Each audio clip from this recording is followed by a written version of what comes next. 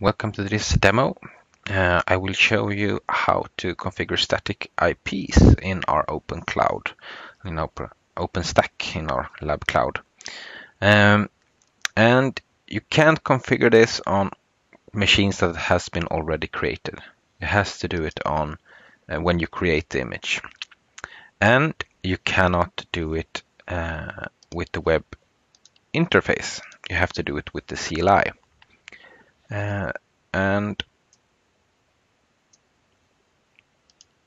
here we see a command, OpenStack server create. That's how you create a new instance. And then we have the image. This is the ID of the image. This is a Windows Server 2012 R2 core. The flavor, my key, and here's the interesting part. You specify the net ID and a comma, IPv4 for version 4, and a fixed IP, and then the IP address. This IP address can be in the DHCP range, it doesn't matter, but the address cannot be allocated when you create, then you will get an error. You then can specify the security groups. I have two security groups I want this to be in, my LAN security group and RDP, so I can connect to it. This you don't have to do when you create the machine. You can do that, edit that later. I also in my machine here has a configuration file which I want to be run when the machine is being created. This is just to connect to set an administrator password and connect it to my domain. So this script will run for most of my Windows machines. That should be included in the domain. And then the name of the server. You can specify the wait argument also. Then it will wait until the machine is been created before it lets go of the command. My configuration file, this is something you haven't done before and I haven't shown you. You don't need this to set a static IP. It's just a script file. You state at the top which type the script is. This is a Windows, so I will run PowerShell. I will then set some parameters, the administrator password, the domain it wants to join, the domain admin, and the domain admin's password. And then it will execute this command. So it will change the password. It will convert the password. This is needed when you're joining the domain. And then create an object, a credential object, and then joins the domain. You can do a lot of different stuff here.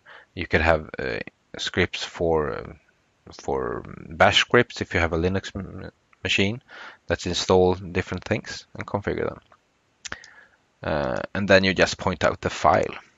So let's run this command.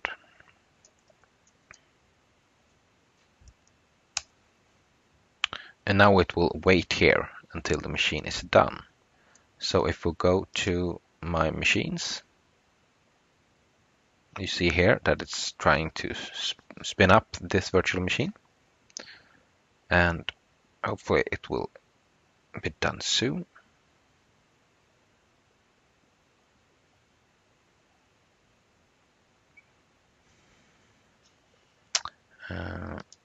Then we can go to the console and look. It's not done yet. It has some script to be run. But here you see that it has, the machine is done, so it will release the command. But the scripts and stuff that I had isn't yet configured. The one thing to remember, when you are using static IPs, you have to have a security group which other machines should be included in, which you want this machine to contact. Regular in a LAN, you don't need to configure this if they are getting IP addresses from the DHCP server. And that's why I've created this LAN group. If you have the default group and haven't edited that, as I showed you in the last video, then it should work. But I have changed my default group so I don't have the incoming rules anymore, and then it won't work. So for this machine to be able to contact machines within the same network, you need to create a security group for that network and connect all the computers that are in that network to that security group. And the rules in this are the same as it was in the default security group before. You need to add a rule that allows any protocol and network from the specific security group. I only created one for IPv4. I can create one here now for IPv6, just to show you how this is done. So we need other protocols, so we can state every protocol. And as you see here, with the help menu, -1 is a wildcard, so that's all protocols. And from my LAN security group. And you should have one for IPv6 and one for IPv4. We only use IPv4 in this course, but this is just to show you how you create these rules.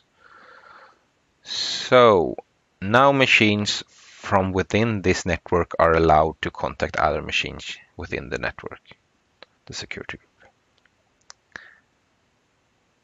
Good, let's see how my instance is going.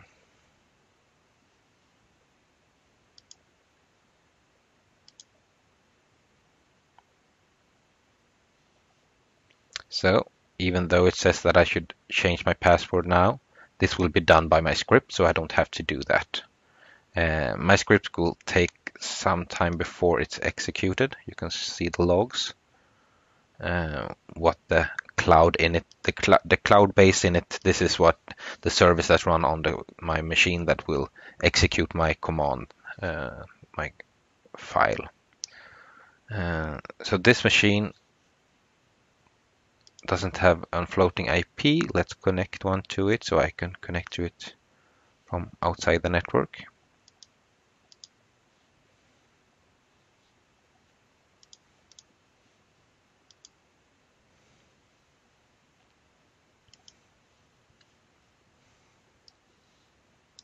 And then I can try and connect to this machine.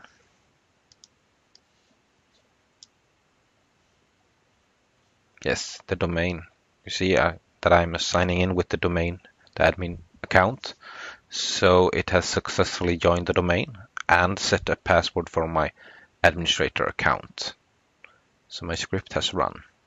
And for my script to be able to run, I needed to add the security group LAN before, otherwise it couldn't contact the domain controller and join the domain.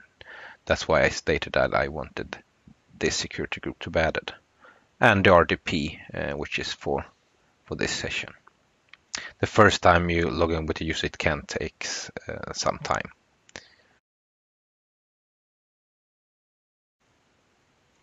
And now we're logged in as domain admin, and we can try to ping something within the network.